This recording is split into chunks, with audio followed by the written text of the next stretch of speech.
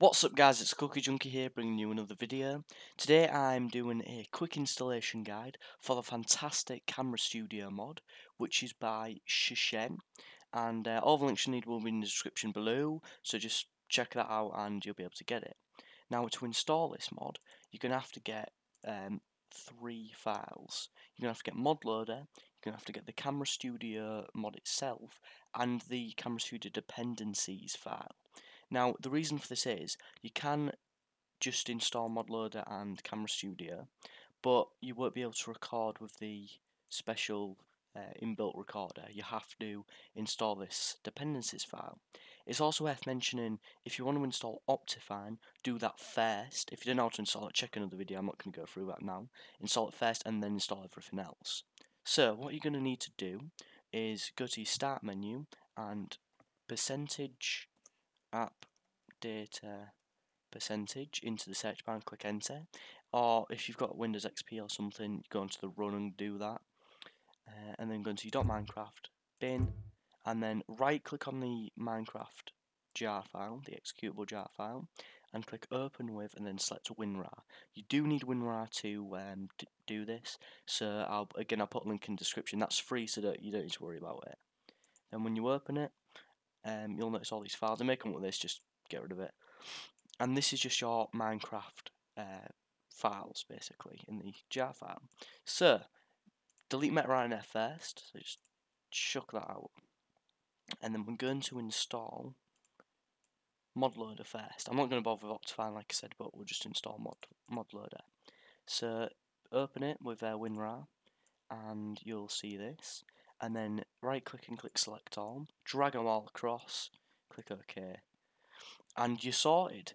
And then you can check if you want if it works, but I know it does work, so there's no need to go into your normal Minecraft. Make sure you don't have your Minecraft open while you're doing this, because it can cause problems, and I'd advise backing up your worlds just by going into the .minecraft folder and copying this folder called saves, and that will just back up all your world files. So, back to this. We need to get the Camera Studio mod itself, and we're just basically going to select all of these files. Right, don't just go into the folder and pick all these. We're going to do them all. So back, where's back gone? There it is. Just select all these and chuck them in. Just go for it.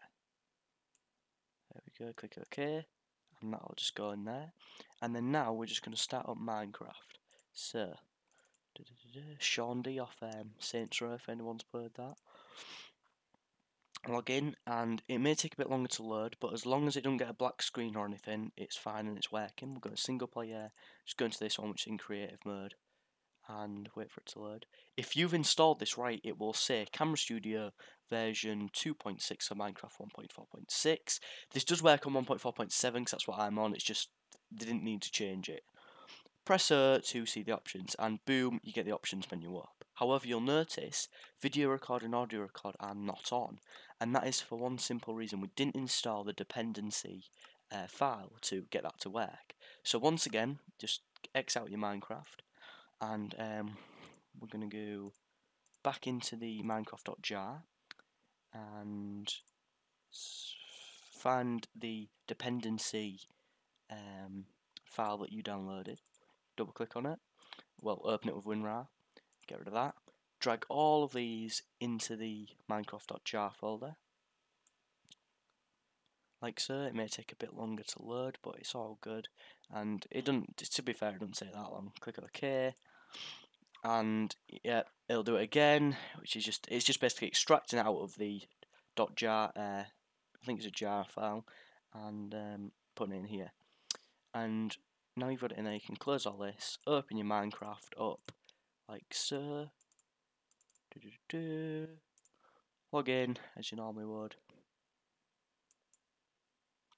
Get the Mojang thing. Again, it takes a bit of a while to load, and it's working. If I go into my single player and click O, you'll now notice that video record and audio record are there. So it's all done, it's all good.